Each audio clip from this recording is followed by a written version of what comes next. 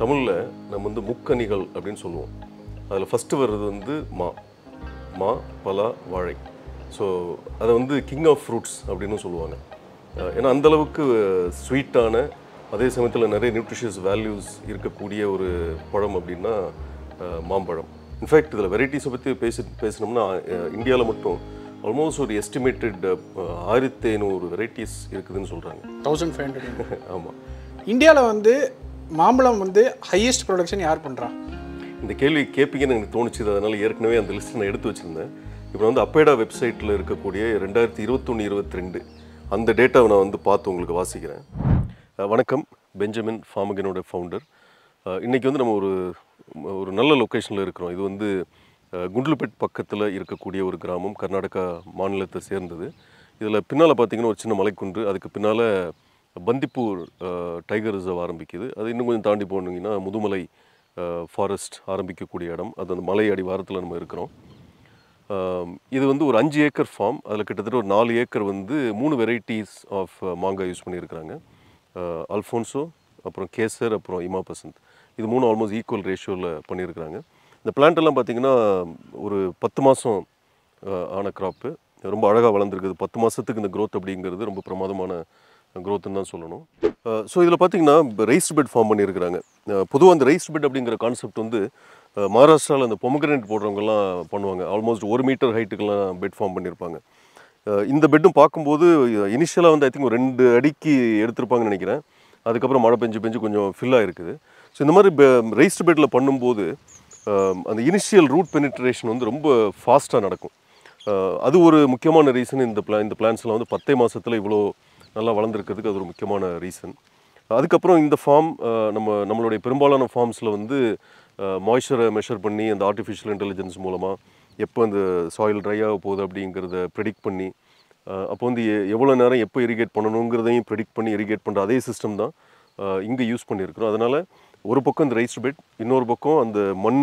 நான் வந்து யூஸ்வலாக ஏர் வாட்டர் பேலன்ஸ் அப்படிங்கிற ஒரு டெர்மினாலஜி யூஸ் பண்ணுவேன். அந்த ஏர் வாட்டர் பேலன்ஸை பர்ஃபெக்டாக மெயின்டைன் பண்ணுறதுனாலையும் இந்த ரைஸ்டு பெட் இந்த அளவுக்கு போத் உயரம் அண்ட் அகலம் இவ்வளோ அருமையாக பண்ணியிருக்கிறதுனாலையும் இந்த வளர்ச்சி வந்து இந்த அளவுக்கு நல்லா வந்திருக்குது. ஸோ இந்த ரைஸ்டு பெட்னால எப்படி ரூட்ஸ் வந்து ரொம்ப ஃப்ரீயாக மூவ் ஆகுது, எவ்வளோ நல்லா வளருது அப்படிங்கிறது ரொம்ப டீட்டெயிலாக இன்னொரு வீடியோ வந்து இதுக்கு முன்னாடி நம்ம எடுத்து போட்டிருந்தோம். அந்த வீடியோ டிஸ்கிரிப்ஷன் பாக்ஸில் இருக்குது, நீங்கள் கிளிக் பண்ணியும் பார்த்துக்கலாம். ஸோ இந்த மாமரம் வந்து ஒரு ஹைட்டுக்கு வந்து இந்த கேனப்பி இந்த மிடில் ஸ்பேஸ்லாம் க்ளோஸ் ஆகிற வரைக்குமே ஒரு பெட்டர் ஸ்பேஸ் யூட்டிலைசேஷன், அப்புறம் ஒரு அடிஷ்னல் இன்கம் வர்றதுக்கு வேண்டி இன்டர் கிராப்பிங் பண்ணுறது அப்படிங்கிறது ஒரு காமன் ப்ராக்டிஸ். அதில் இனிஷியல் அடிஷ்னல் எக்ஸ்பென்ஸ் இருந்தாலும் அந்த எக்ஸ்பென்ஸ் வந்து மீட் அவுட் பண்ணுற அளவுக்கு இந்த இன்டர் கிராப்பிங்கில் வந்து இன்கம் வரதுக்கு வாய்ப்பு இருக்குது. இந்த பர்டிகுலர் ஃபார்ம் பார்த்திங்கன்னா இதில் வந்து மாட்டு தீவனம் நடுவில் போட்டு வச்சுருக்கிறாங்க. அது மாதிரி இந்த இடத்துல பார்த்திங்கன்னா மிளகா, அப்புறம் தக்காளி, பீன்ஸ், அப்புறம் முள்ளங்கி, கேரட், நிறைய இன்டர் கிராப்பிங் பண்ணியிருக்கிறாங்க. இந்த ஃபார்மை பொறுத்த வரைக்கும் இன்டர் கிராப்பிங்கோட பர்பஸ் வந்து ஒன்று மாட்டுக்கான தீவனம், 2வது வீட்டுக்கான ஓன் யூஸ். அதுக்கு தான் பண்ணுறாங்க, சேல்ஸுக்கு பண்ணலை. பட் இப்படி பண்ணுறதா இருந்தால் அந்த ஸ்பேஸை கரெக்டாக யூட்டிலைஸ் பண்ணி இந்த மரங்கள் கேனப்பி ஃபில் ஆகிற வரைக்குமே ஒரு ரெகுலர் இன்கம் எடுத்து அந்த இனிஷியல் எக்ஸ்பென்சஸை காம்பன்சேட் பண்ணுற அளவுக்கு இந்த இன்டர் கிராப்பிங்கில் வந்து இன்கம் கொண்டு வர வைக்க முடியும். சார், இந்த ஃபார்மில் ஃபெர்டிகேஷன் யூனிட் என்ன பண்ணியிருக்காங்க? ஃபெர்டிகேஷன் யூனிட்டை பொறுத்த வரைக்கும் இந்த ஃபார்மில் ரொம்ப சிம்பிளாக பண்ணியிருக்கேன், சிம்பிள் அண்ட் காம்பேக்ட். இந்த பக்கம் பார்த்திங்கன்னா ஒரு 2-3 ட்ரம் உங்கள் கண்ணுக்கு தெரியும். ஸோ இது வந்து வேஸ்ட் டீகம்போசர். இந்த கடைசியில் இருக்கிற ட்ரம் வந்து ஜீவாமிர்தம். இங்கே வந்து ஒரு நாட்டு மாடு இருக்குது, அந்த மாட்டோட கழிவை வச்சு தான் அந்த ஜீவாமிர்தம் பண்ணுறாங்க. இந்த லிக்விட் வந்து அவங்க ஒரு சர்டன் ரேஷியோவில் இந்த டேங்க்கில் மிக்ஸ் பண்ணிடுறாங்க. மிக்ஸ் பண்ணதுக்கப்புறம் இந்த ஒரு லிக்விட் மட்டும்தான் இந்த ஃபெர்டிகேஷன் இதுக்கு வந்து மெயின் லைனில் இன்ஜெக்ட் ஆகுது. நம்ம யூஸ்வலாக இன்ஆர்கானிக் இதெல்லாம் பார்த்திங்கன்னா ஒரு 4-5 டேங்க் 6 டேங்க் அப்படிலாம் பார்ப்போம். ஒரு டேங்க்லேயும் ஒரு விதமான கெமிக்கல் ஆர் மினரல்ஸ் மிக்ஸ் பண்ணி வச்சுருப்பாங்க. இதில் வந்து அவங்களுக்கு தேவையான எல்லாத்தையும் ஒரே டேங்க்கில் போட்டு ஒரு சிங்கிள் இன்ஜெக்ஷனாக பண்ணிடுறாங்க. ஸோ இன்ஃபேக்ட் ரொம்ப சிம்பிளாக இவங்க இந்த வேஸ்ட் டீகம்போசர் ப்ளஸ் ஜீவாமிர்தம் மட்டுமே கொடுத்துட்டு இருந்தால் கூட இந்த ஃபார்மோடைய ஜென்ரல் க்ரோத் நம்ம ஏற்கனவே பார்த்தோம். 10 மாதம் க்ராப்பு வந்து ரொம்ப ஃபஸ்ட் கிளாஸாக வளர்ந்துருக்குது.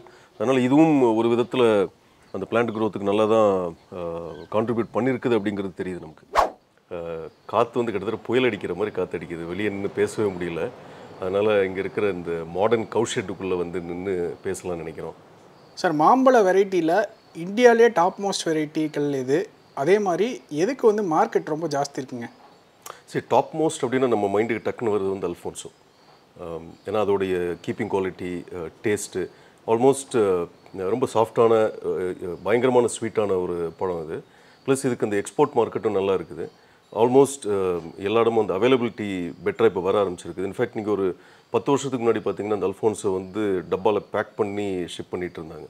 ஈவன் நம்ம தமிழ்நாட்டுக்கு வரும்போது கூட ஆர் பெங்களூர் எங்கே போனீங்கன்னாலும் ஒரு அட்டைப்பட்டியில் பேக் பண்ணி அழகாக அடுக்கி வச்சு கொண்டு வந்துட்டு இருந்தாங்க. இப்போ தான் வந்து கொஞ்சம் கிரேட்லலாம் வர ஆரம்பிச்சிருக்குது. ஸோ இது வந்து மோஸ்ட் பாப்புலர் அப்படின்னு சொல்லலாம். அதுக்கு அடுத்தபடியாக பார்த்தீங்கன்னா இன் டர்ம்ஸ் ஆஃப் வால்யூம் உங்களுக்கு ஜென்ரலாக நிறைய இருக்கிறது வந்து பங்கனப்பள்ளி. அதான் வந்து நிறைய எல்லா இடத்துலையும் பார்க்க முடியும். அப்புறம் இமா பசந்த் வந்து இன்னொரு ரொம்ப popular sweet variety, less fibrous, plus இது வந்து ஒரு லெஸ் ஈல்டிங் வெரைட்டி. அதனால் அதோடைய காஸ்ட் வந்து ஜென்ரலாகவே கொஞ்சம் ஜாஸ்தி இருக்கும். அப்புறம் நம்ம ஊர் லோக்கல் பார்த்திங்கன்னா இந்த மல்கோவா, நீலம், இந்த மாதிரியான வெரைட்டிஸ் இருக்குது. ஸோ இன்ஃபேக்ட் இதில் வெரைட்டிஸை பற்றி பேசினோம்னா இந்தியாவில் மட்டும் ஆல்மோஸ்ட் ஒரு எஸ்டிமேட்டட் 1500 வெரைட்டிஸ் இருக்குதுன்னு சொல்கிறாங்க. 1500. ஆமாம். தமிழில் நம்ம வந்து முக்கனிகள் அப்படின்னு சொல்லுவோம். அதில் ஃபஸ்ட்டு வர்றது வந்து மா, பலா, வாழை. ஸோ அதை வந்து கிங் ஆஃப் ஃப்ரூட்ஸ் அப்படின்னு சொல்லுவாங்க. ஏன்னா அந்தளவுக்கு ஸ்வீட்டான, அதே சமயத்தில் நிறைய நியூட்ரிஷியஸ் வேல்யூஸ் இருக்கக்கூடிய ஒரு பழம் அப்படின்னா மாம்பழம். என்ன மாதிரி மண் தன்மையில் நல்லா வளருங்க? மாமரத்தை பொறுத்த வரைக்கும் ஒரு வெல் ட்ரைன்டு சாயில் வேணும். ரொம்ப கிளேஷ் சாயில் அப்படின்னா அதோட இனிஷியல் டேஸில் அது வந்து வர வைக்கிறது ரொம்ப கஷ்டம். நல்ல ட்ரைன்டு சாயில். இப்போ நம்ம இருக்கிற இந்த ஃபார்ம்லாம் பார்த்திங்கன்னா ஒரு விதமான சாண்ட் அண்ட் ஒரு பெபிள்ஸ் மிக்ஸான ஒரு சாயில். நீங்கள் எவ்வளோ தண்ணி ஊற்றினாலும் ஈஸியாக ட்ரைன் ஆகி போயிடும். இந்த மாதிரி சாயில் வந்து ரொம்ப சூட்டபிள். இன்ஃபேக்ட் அதுக்கு இந்த ஃபார்மே ஒரு கிரேட் எக்ஸாம்பிள். இப்போ நம்ம பார்க்குற இந்த ஃபார்மில் நம்ம பார்த்த அந்த செடிகள் வந்து ஆல்மோஸ்ட் 10 months ஓல்டு, 10 month ஆக போகுது. ஸோ 10 monthஸில் இந்த அளவுக்கு வளர்ச்சி வந்திருக்குது அப்படின்னா அந்த லூஸான சாயில், வெல் ட்ரைன்டு சாயில் தான். கிளே சாயிலையும் வரும். கிளே சாயிலை பொறுத்த வரைக்கும் அதோட இனிஷியல் ஆப்ஸ்டியூட் வந்து கொஞ்சம் ஸ்லோவாக இருக்கும். ஒரு வேரெல்லாம் நல்லா எஸ்டாப்ளிஷ் ஆனதுக்கு அப்புறமா இன் டர்ம்ஸ் ஆஃப் ரிசல்ட் நல்லா தான் இருக்கும். பட் அந்த இனிஷியலாக அதை வந்து கரெக்டாக அந்த ரூட் எஸ்டாப்ளிஷ் பண்ணி கொண்டு வர்றது அப்படிங்கிறது கொஞ்சம் சேலஞ்சிங்கான விஷயம். என்ன மாதிரியான பிஹெச் கண்டென்ட்லாம் நல்லா வளருங்க? மேங்கோ பொறுத்த வரைக்கும் ஒரு நியூட்ரல் பிஹெச் லவிங் பிளான்ட், அதாவது 7 ப்ளஸ் ஆர் மைனஸ் ஒரு 0.5, 6.5 to 7.5 வந்து நல்ல ரேஞ்சு. ஒரு சில வெரைட்டிஸ் வந்து அந்த டாலரன்ஸ் பெட்டராக இருக்கும். உதாரணத்துக்கு அல்ஃபோன்ஸ் எடுத்துக்கிட்டிங்கன்னா ஆல்மோஸ்ட் வந்து 5.5 to close to 8, தியரிட்டிக்கலி 5.5 வந்து 7.8 வரைக்கும் அதோட ரேஞ்ச் அப்படின்னு சொல்லுவாங்க. So different varieties different pH ரேஞ்சில் இருந்தாலும் பை அண்ட் லார்ஜ் வந்து மாங்காவை பொறுத்த வரைக்கும் நியூட்ரல் 7 pH வந்து ஐடியல். ஸோ இந்த ஃபார்மில் நிறைய வெரைட்டிஸ் போட்டிருக்கிறாங்க. ஈல்டு எப்படி இருக்கும்? வெரைட்டி வந்து ஈல்டு மாறுமா? நம்ம ஊரில் ஒரு ஏக்கருக்கு எவ்வளோ வந்து மேக்ஸிமம் ஈல்டு எடுக்க முடியும்? அதுக்கப்புறம் டேட்டா கம்பேரிசன் மித்த நாடுகளுக்கும் நம்ம ஊர்களுக்கும் டேட்டா கம்பேரிசன் சொல்ல முடியுங்களா சார்? ஸோ ஓகே, ஸ்பேஸிங்லேருந்து ஆரம்பிச்சிடலாம். ஒரு ஏக்கருக்கு எத்தனை மரம் அப்படின்னு பார்த்தீங்கன்னா ட்ரெடிஷ்னலாக 60 மரம்ன்றது ஒரு ஸ்டாண்டர்டாக இருந்தது. அதுக்கப்புறம் இந்த 60லேருந்து 90 அப்படின்னு மெயின்டைன் பண்ணிட்டு இருந்தாங்க ஒரு ஏக்கருக்கு. அதுக்கப்புறம் இந்த ஹை டென்சிட்டி அப்படிங்கிற கான்செப்ட் வந்தது. ஒரு 200லேருந்து 300 வரைக்கும் மெயின்டைன் பண்ண ஆரம்பிச்சாங்க. ஜென்ரல் நீங்கள் வந்து ஒரு கோவா மாதிரி பிளான்ட்டெல்லாம் பார்த்தீங்கன்னா அதுக்கு வந்து ஹை டென்சிட்டினா இவ்வளோ ஸ்பேஸிங் அப்படின்ற ஒரு ஆல்மோஸ்ட் ஸ்டாண்டர்டான நார்ம் மாதிரி இருக்குது. பட் அந்த மேங்கோவை பொறுத்த வரைக்கும் டிஃப்ரெண்ட் ஸ்பேஸிங்கில் நிறைய எக்ஸ்பெரிமெண்ட்ஸ் பண்ணியிருக்கிறாங்க. அதில் அந்த அல்ட்ரா ஹை டென்சிட்டி அப்படிங்கிறது ஒரு ஏக்கருக்கு 1500 பிளான்ட் வரைக்குமே கூட வச்சுருக்கிறாங்க. ஸோ ரெகுலராக ஒரு பிளான்ட்டை நம்ம வைக்கும்போது கிட்டத்தட்ட 9 metre plant to plant distance வச்சு வைக்கும்போது அந்த மரம் வந்து ஒரு பெரிய மரமாக நம்ம வளர விடுவோம். அப்போ வந்து இப்போ உதாரணத்துக்கு அல்ஃபோன்ஸோ அப்படின்னு எடுத்துக்கிட்டிங்கன்னா அதோடைய ஒரு 25-30 இயர்ஸுக்கு மேலே வளர்ந்த ஒரு ஃபுல்லி க்ரோன் ட்ரீயை பொறுத்த வரைக்கும் ஒரு 500லேருந்து 700 கிலோ வரைக்குமே பீக் அவுட்புட் பர் இயர் அதால் கொடுக்க முடியும் அந்த ஒரு ஹார்வெஸ்ட் சீசனில். பட் இதை வந்து அல்ட்ரா ஹை டென்சிட்டியாக கொண்டு போகும்போது இன்ஃபேக்ட் நம்ம இப்போ பேசிகிட்டு இருக்கிற இந்த ஃபார்ம் இவங்க வந்து ஸ்பேஸிங் ரோ டு ரோ 10 அடி, பிளான்ட் டு பிளான்ட் வந்து 5 அடி அப்படின்னா கிட்டத்தட்ட 871 பிளான்ட் பர் ஏக்கர் வரும். அது வந்து இதுவும் அந்த அல்ட்ரா ஹை டென்சிட்டி கேட்டகரிக்குள்ளே வருது. ஸோ இந்த அல்ட்ரா ஹை டென்சிட்டியை பொறுத்த வரைக்கும் என்ன பண்ணுவாங்கன்னா நம்பர் ஆஃப் பிளான்ட்ஸ் வந்து ஜாஸ்தியாக வச்சுக்கிட்டு அதை வந்து பர்ஃபெக்டான ப்ரூனிங் மெத்தடை யூஸ் பண்ணி அந்த பிளான்ட்டோட ஹைட்டை மெயின்டைன் பண்ணி அதோடைய எவ்வளோ தூரத்துக்கு ஸ்ப்ரெட் ஆகுது அப்படிங்கிறதையும் கண்டெயின் பண்ணி அப்போ வந்து ஒரு பெரிய மரத்தை கம்பேர் பண்ணும்போது ஈல்டு கம்மியாக தான் இருக்கும். பட் ஆவரேஜாக நம்ம பார்க்கும்போது ஒரு சூப்பர் ஈல்டுக்கு கொண்டு வர முடியும். ப்ளஸ் இந்த அல்ட்ரா ஹை டென்சிட்டியை பொறுத்த வரைக்கும் பிளான்ட்டோட ஹைட் அண்ட் அதோடைய கேனப்பியை நம்ம கண்ட்ரோல் பண்ணுறதுனால ஹேண்ட்லிங் ரொம்ப ஈஸி. ஹார்வெஸ்ட் பண்ணுறதா இருக்கட்டும், அதுக்கு ட்ரீட்மெண்ட்ஸ் ஏதாவது பண்ணுறதா இருக்கட்டும், ஈவன் கிராஸ் வீட்ஸ் கண்ட்ரோலாக இருக்கட்டும், நேச்சுரலாக வீட்ஸ் கண்ட்ரோல் ஆகிறதா இருக்கட்டும், எல்லாத்துக்குமே வந்து ரொம்ப ஈஸியாக இருக்கும். இன்ஃபேக்ட் நான் ப்ராக்டிக்கலாக அந்த 1500 ட்ரீஸ் இருக்கிற ஃபார்ம்லாம் நான் பார்த்ததில்லை. இது கூட வந்து ரொம்ப சின்ன young plant, 10 months old plant தான். பட் ஸ்டடீஸ் என்ன சொல்லுது அப்படின்னா, இந்த 1000 to 1500 ட்ரீஸ் பர் ஏக்கர் பண்ணும்போது, அதாவது எக்ஸ்ட்ரீம் அல்ட்ரா ஹை டென்சிட்டி பண்ணும்போது 70 to 80 tons வரைக்குமே பர் ஏக்கர் எதிர்பார்க்கலாம் அப்படின்னு சொல்கிறாங்க. ஆன் த கான்ட்ரரி, நம்ம இந்த ட்ரெடிஷ்னல் மெத்தடில் பார்க்கும்போது அரௌண்ட் 3 to 5 tons அப்படிங்கிறது ஸ்டாண்டர்டாக இருந்தது. அதில் பெஸ்ட் ப்ராக்டிசஸ் நல்லா ஃபாலோ பண்ணுறவங்களுக்கு வந்து அப் டு ஒரு 15 tons பர் ஏக்கர் ஈல்டு எடுக்க முடியும் அப்படிங்கிற ஒரு சூழ்நிலை இருந்தது. 15 டன் எடுக்க முடியுங்கிற சூழ்நிலை இருந்தது. பட் இந்த எக்ஸ்ட்ரீம் அல்ட்ரா ஹை டென்சிட்டிக்கு போகும்போது 70 to 80 tons, 70லேருந்து 80 tons கூட ஈல்டு வரும் அப்படின்னு சொல்கிறாங்க. பட் இது வந்து டிஸ்க்ளைமர் என்னென்னா, நான் நேரில் பார்த்ததில்லை. இது வந்து இருக்கிற லிட்ரேச்சரை வச்சு நான் சொல்கிற பாயிண்ட். பட் இந்த எக்ஸ்ட்ரீம் ஹை டென்சிட்டி போனால் பூச்சி தாக்குதல் வந்து ஜாஸ்தி இருக்கிறதுக்கு வாய்ப்பு இருக்குதுங்களா? ஆக்சுவலாக பூச்சி தாக்குதல் ஜாஸ்தி இருக்குன்னு தான் சொல்கிறாங்க. இப்போ நம்ம கோயம்புத்தூர் பக்கத்தில் இந்த மாதிரி ஒரு அல்ட்ரா ஹை டென்சிட்டி ஃபார்ம் ஒன்று இருக்குது. அவங்களுடைய ப்ராக்டிக்கல் ஃபீட்பேக் வந்து பூச்சி தாக்குதல் இருக்க தான் செய்யுது, கம்பேரிட்டிவ்லி ஜாஸ்தி தான் இருக்குது.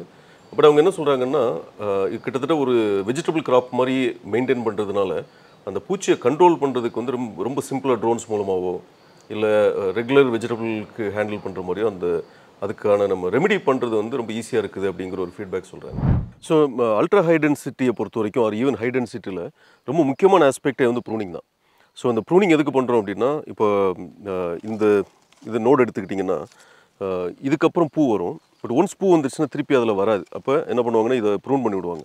பொதுவாக ஒரு செடி ஆரம்பிக்கும் போதே ஒரு 3 பிரான்ச் வர்ற மாதிரியும், அதுக்கப்புறம் 3 பிரான்ச்சை மெயின்டைன் பண்ணுற மாதிரியும் வந்து ப்ரூன் பண்ணிகிட்டே இருந்தோம்னா, இது வந்து ஒரு ரவுண்ட் ஷேப் புஷ் மாதிரி ஒரு கேனப்பி சைஸ் அண்ட் ஹைட் ரெண்டையுமே கண்ட்ரோல் பண்ணி வளர்க்க முடியும். அப்போ வந்து மேனேஜ்மெண்ட்டும் ரொம்ப ஈஸி. பட் அல்ட்ரா ஹை டென்சிட்டியில் வந்து இந்த செடி வந்து நேச்சுரலி பெருசாக வளரக்கூடிய செடி. அது வந்து நம்ம கண்டெயின் பண்ணி வைக்கும்போது அந்த மாதிரி ப்ரூன் பண்ணோம்னா, காய்க்கிற சீசன் பார்த்திங்கன்னா இலையை விட காய் நிறைய இருக்கிற அளவுக்கு இதை வந்து கொண்டு வர முடியும். அதில் வந்து ப்ரூனிங் தான் place a very very major role. ரெண்டாவது ஆஸ்பெக்ட், அந்த மாமரத்தை பொறுத்த வரைக்கும் ஸ்ட்ரெஸ் பீரியட். பொதுவாக இந்த ஹார்வெஸ்ட் முடிஞ்ச உடனேயே ஒரு ஸ்ட்ரெஸ் ஆரம்பிப்பாங்க. அந்த கரெக்டான அந்த வெரைட்டிக்கு ஏற்றாப்புல, லொக்கேஷனுக்கு ஏற்றாப்புல அந்த சரியான ஸ்ட்ரெஸ் அப்படிங்கிறது இரிகேஷன் ஃபெர்டிகேஷன்லாம் கொடுக்காமல் மெயின்டைன் பண்ணக்கூடிய ஒரு பீரியட். அதை மெயின்டைன் பண்ணோம்னா நெக்ஸ்ட்டு ஃப்ளவரிங் வந்து நல்லா வளரும். So pruning and stress management, இது ரெண்டுமே வந்து ஒரு மாங்காய் மரத்துடைய க்ரோத்துக்கு ரொம்ப ரொம்ப இம்பார்ட்டன்ட், ஈல்டுக்கு ரொம்ப ரொம்ப இம்பார்ட்டன்ட். அப்போது இந்த லைஃப் வந்து டிஃப்ரென்ஸ் இருக்குங்களா? இருக்காது. ஏன் இருக்காதுன்னா, இது வந்து ஜெனட்டிக்லியாக இப்போ ஒரு மாமரத்துடைய ப்ரொடக்டிவ் லைஃப் அப்படின்ட்டு பெருசாக டிஃபைன் பண்ணப்படலை. பட் ஜென்ரலாக பார்த்திங்கன்னா ஒரு 300 வருஷம் வரைக்கும் அதோட ஈல்டிங் பீரியடில் இருக்கும் அப்படின்னு சொல்கிறாங்க. ஸோ இந்த நான் சொன்ன அந்த கோயம்புத்தூர் பக்கத்தில் இருக்கக்கூடிய அந்த extreme ultra high density form பார்த்திங்கன்னா, ரோ டு ரோ மேக்ஸிமம் 10 அடி வச்சுட்டு பிளான்ட் டு பிளான்ட் வந்து 5, 4, 3 இந்த வேரியேஷன்ஸ்லாம் எக்ஸ்பெரிமெண்ட் பண்ணியிருக்கிறாங்க. ஸோ அதோடைய ஸ்டெம், அந்த ரூட் பக்கத்தில் அதோடைய அந்த இதை பார்த்திங்கன்னா, ட்ரங்கை பார்த்திங்கன்னா நல்ல பெருசாக வந்திருக்குது. அதை பார்த்தாவே உங்களுக்கு தெரியும் இது வந்து ஒரு 10 வருஷம் ஆயிடுச்சு இல்லை 15 வருஷம் ஆயிடுச்சு அப்படிங்கிறது நமக்கு தெரியும். ஸோ அது பெருசாகிட்டே போகும். ஸோ என்னுடைய கணிப்பு வந்து அந்த மாதிரி அல்ட்ரா ஹை டென்சிட்டி போகும்போது ஒரு ஸ்டேஜில் அதுக்கு மேலே அது மேனேஜபிளாக இல்லாமல் இருக்க வாய்ப்பு இருக்குது. இப்போ நீங்கள் வந்து இந்த ரெகுலராக 9 மீட்டர் பை 9 மீட்டர் பண்ணுறதுக்கும் இந்த அல்ட்ரா ஹை டென்சிட்டிக்கும் இன்னொரு டிஃப்ரென்ஸ் என்னென்னா, இந்த ஹை டென்சிட்டியில் வந்து ஈல்டிங் ஃபாஸ்ட்டாக வந்துடுது. ஏன்னா நம்ம வந்து பிகினிங்லேருந்தே ப்ரூன் பண்ணி ட்ரெயின் பண்ணுறதுனால ஃபாஸ்ட்டாக வந்து ஈல்டுக்கு வந்துடுது. யூனிஃபார்மிட்டி ஆஃப் ஈல்டை வந்து ரொம்ப குயிக்காக கொண்டு வந்துடுறோம். ட்ரெடிஷ்னலாக வந்து ஒரு 6-7 வருஷத்துக்கு அப்புறமா தான் ஒரு யூனிஃபார்ம் ஈல்டுக்கு நம்ம மரத்தை கொண்டு வர முடியும். இந்த அல்ட்ரா ஹை டென்சிட்டியை பொறுத்த வரைக்கும் ஒரு 3rd and 4th இயர்லேயே வந்து ஒரு யூனிஃபார்ம் ஈல்டுக்கு வந்து செடிகள் வந்துடும். ஹார்வெஸ்ட்டுக்கு வரதும் யூனிஃபார்மாக வந்துடும். ஸோ அப்போ வந்து அதோடைய life span, productive life span எப்படி பார்த்தாலும் 30-40 இயர்ஸுக்கு மேலே கண்டிப்பாக வரணும். நீங்கள் ரெகுலர் ஸ்பேசிங் அந்த 9 மீட்டர்ஸ் மாதிரி போட்டு ஒரு பெரிய மரமாக வளர்க்குற மாதிரி இது பண்ணுறதுக்கு வாய்ப்பு இல்லை. அதனால் ஐ திங்க் ஒரு 30-40 இயர்ஸ் வந்து அதோட ப்ரொடக்டிவ் அண்ட் யூஸ்ஃபுல் ஸ்பேன் அப்படின்னு நான் நம்புகிறேன். இந்தியாவில் வந்து மாம்பழம் வந்து ஹையஸ்ட் ப்ரொடக்ஷன் யார் பண்ணுறா? இந்த கேள்வி கேட்பீங்கன்னு எனக்கு தோணுச்சு. அதனால் ஏற்கனவே அந்த லிஸ்ட் நான் எடுத்து வச்சுருந்தேன். இப்போ வந்து அப்பேடா வெப்சைட்டில் இருக்கக்கூடிய 2021-22 அந்த டேட்டாவை நான் வந்து பார்த்து உங்களுக்கு வாசிக்கிறேன். நம்பர் 1 வந்து உத்தரப்பிரதேஷ், ஆல்மோஸ்ட் 23.64% மார்க்கெட் ஷேர் இந்தியாவில். அதுக்கு அடுத்தது ஆந்திர பிரதேஷ் 22.99%. அதுக்கப்புறம் கர்நாடகா, பீகார், தெலுங்கானா, குஜராத், வெஸ்ட் பெங்கால், ஒரிசா, தமிழ்நாடு, மத்திய பிரதேஷ், இந்த ஆர்டரில் வருது. ப்ரொடக்ஷன் பற்றி நம்ம பேசிட்டோம். என்ன மாதிரி கிளைமேட் கண்டிஷனுக்கு நல்லா வளருங்க? ஸோ மாமரத்தை பொறுத்த வரைக்கும் அது ஒரு ட்ராபிக்கல் கிராப். ஸோ ஆல்மோஸ்ட் எல்லா இடத்துலையும் நம்ம வளர்க்க முடியும், எக்ஸப்ட் நீங்கள் வந்து ஒரு 1000 மீட்டர்ஸ் எலிவேஷனுக்கு மேலே போகாத அளவுக்கு உள்ள மீதி எல்லா இடமுமே வந்து ஓகே தான். அதே மாதிரி எக்ஸ்ட்ரீம் கோல்ட் கண்டிஷன்ஸ்லையும் இது நல்லா பெர்ஃபார்ம் பண்ணாது. பெரும்பாலும் நம்ம மேங்கோ வெரைட்டிஸ் பார்த்திங்கன்னா ஹை டெம்பரேச்சர் டாலரண்ட், ஆனால் வந்து லோ டெம்பரேச்சர் இப்போ வந்து ஒரு 5 டிகிரிஸ் கீழெல்லாம் பார்த்திங்கன்னா அது வந்து பெர்ஃபார்ம் பண்ணாது. இன்ஃபேக்ட் அந்த லோ டெம்பரேச்சரில் வளரக்கூடிய மாங்காவுடைய இனிப்புத்தன்மையும் அந்தளவுக்கு பிரமாதமாக இருக்காது. ஹை டெம்பரேச்சரில் வந்து நல்லா டாலரேட் பண்ணி வளரும். மாங்காய் எப்படி பழுக்க வைக்கிறாங்க? நேச்சுரலாக பழுக்க வைக்கிறதுன்னு பார்த்திங்கன்னா இந்த வைக்கோல் இருக்கு இல்லையா, அதை வந்து எடுத்து ஒரு பெட் மாதிரி ஃபார்ம் பண்ணி அது மேலே மாங்காய் வடிக்க வச்சு அது மேலே திருப்பி வைக்கோல் போட்டு ஒரு வார்ம்த்தை க்ரியேட் பண்ணுவாங்க, ஒரு சின்ன சூடை க்ரியேட் பண்ணுவாங்க. அப்போ வந்து ஏற்கனவே நல்ல முத்தி போன காய் எடுத்து நம்ம அதில் அடிக்க வச்சோம் அப்படின்னா அழகாக கலர் மாதிரி பழுத்து வந்துடும். இப்படி தான் நேச்சுரலாக பண்ணுவாங்க.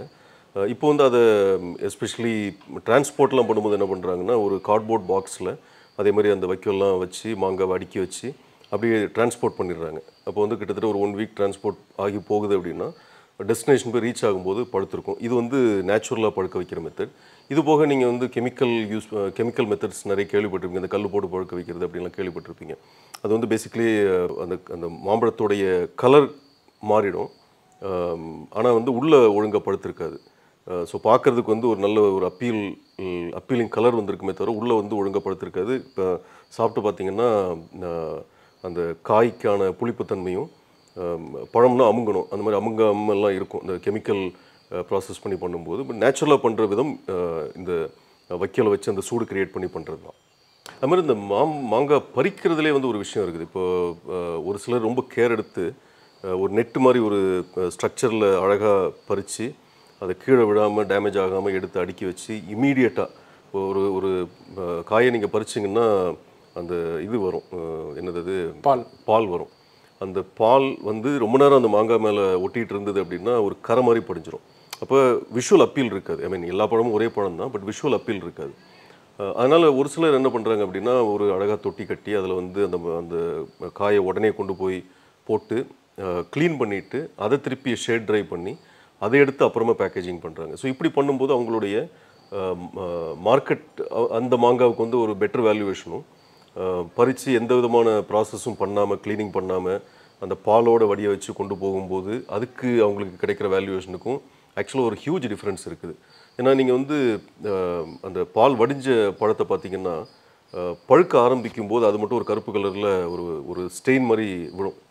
அப்போ பார்க்குறதுக்கும் அப்பீல் இருக்காது. ஸோ அதனாலேயே இன்னும் மார்க்கெட் வந்து அது பெருசாக விரும்புறதில்லை. அதனால் யாரெல்லாம் வந்து இந்த மாதிரி கமர்ஷியலாக ஒரு மாங்காய் க்ரோவர்ஸ் இருக்கிறாங்களோ அவங்க வந்து அந்த ஹார்வெஸ்ட்டுக்கு அப்புறம் இந்த ஒரு க்ளீனிங் மெத்தட் அண்ட் பர்ஃபெக்டாக அந்த சைஸ் வாரியாக பிரித்து பேக் பண்ணுற இந்த ப்ராக்டிசஸாக ஃபாலோ பண்ணாங்க அப்படின்னா அவங்களுக்கு வந்து மார்க்கெட்டில் ஒரு பெட்டர் வேல்யூவேஷன் அவங்க ப்ரொடியூஸுக்கு வந்து கண்டிப்பாக கிடைக்கும்.